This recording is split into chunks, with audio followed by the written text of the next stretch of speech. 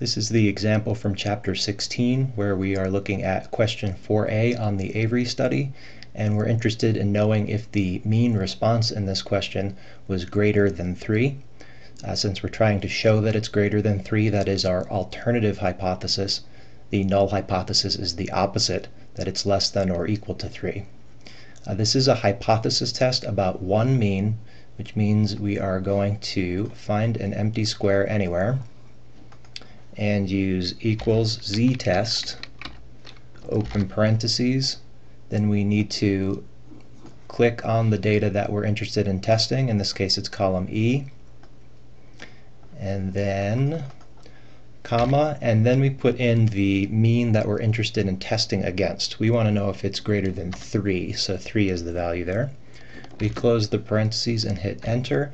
The value that this test gives you is a p-value. So this is a p-value of about 0.03.